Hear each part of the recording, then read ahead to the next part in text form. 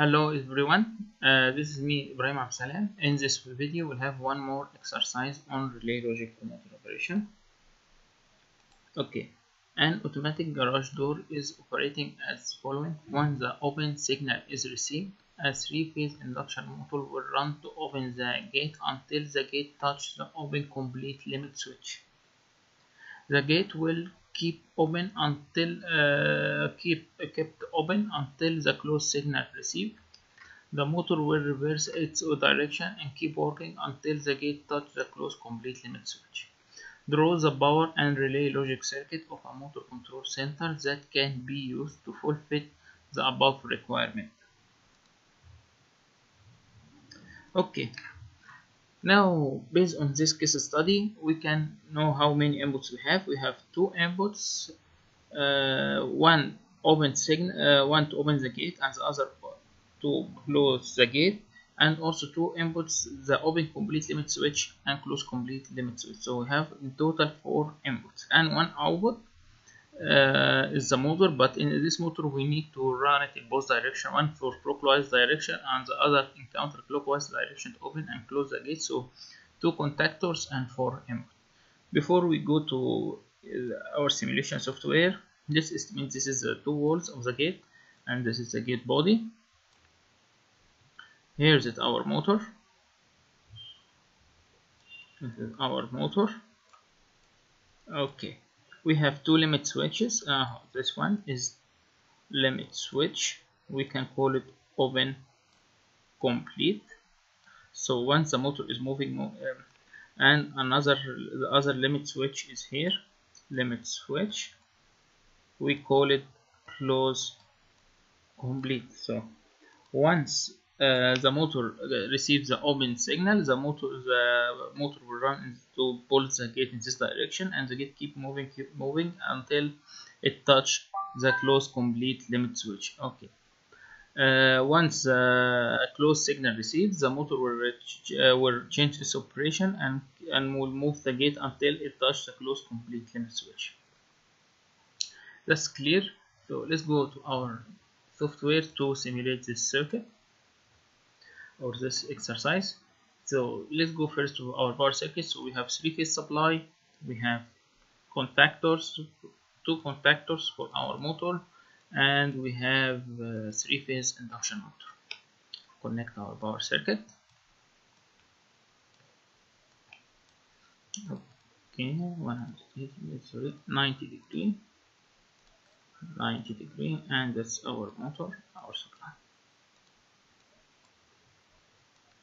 R S T,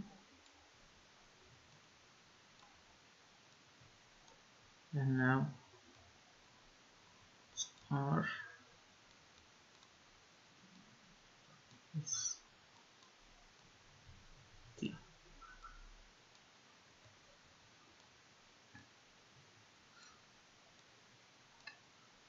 Now let's go to our motor. This is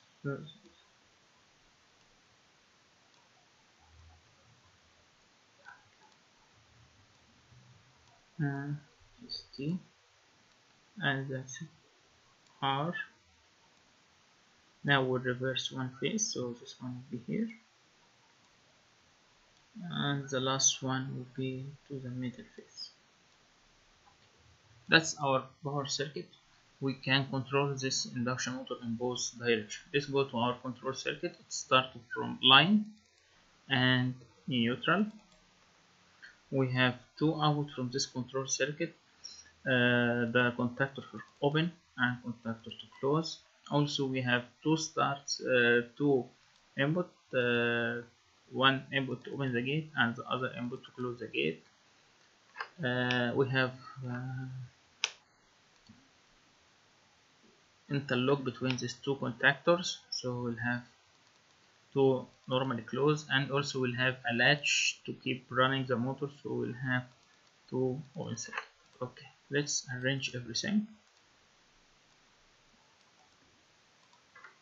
And now this is to interlock, to open, first output.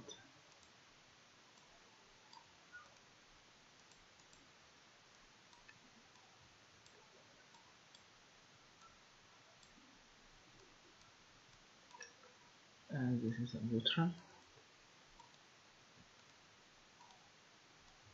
and finally the line.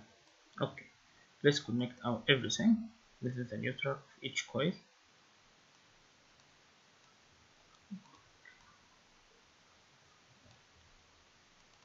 Okay, let's call it K underscore open, OP for open, and this contactor will call it K underscore CO for close. Okay, this is the open direction, and this will be the close direction. Open, sorry, CL. I'm sorry. Okay, now if the open contactor is operate, the close contactor will never be operate, so we'll have our interlock here. Because if we turn on these two contactors together, we have short circuit supply at this point. So this one will interlock with close contactor, and this one will be with the open contactor. Okay. Okay, this is the close signal, and this is the open signal.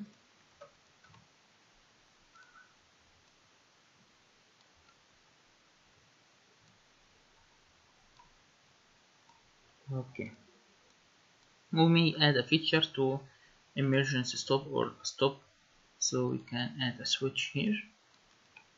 We can call it stop,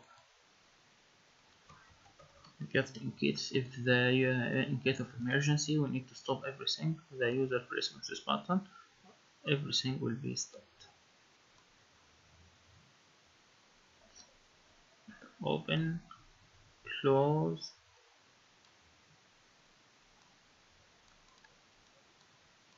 This is the latch of each contactor.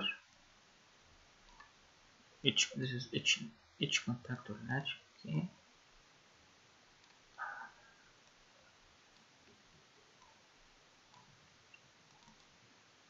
Would be key close. Okay, open. Okay. Let's simulate it and see what we'll have. Run.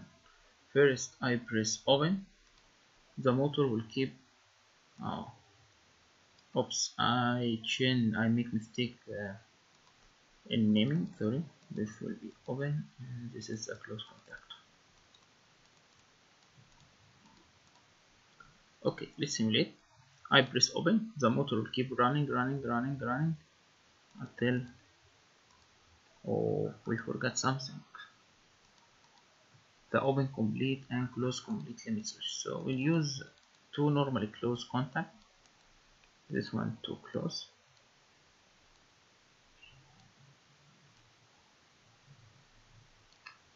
Wait, I forgot to add it.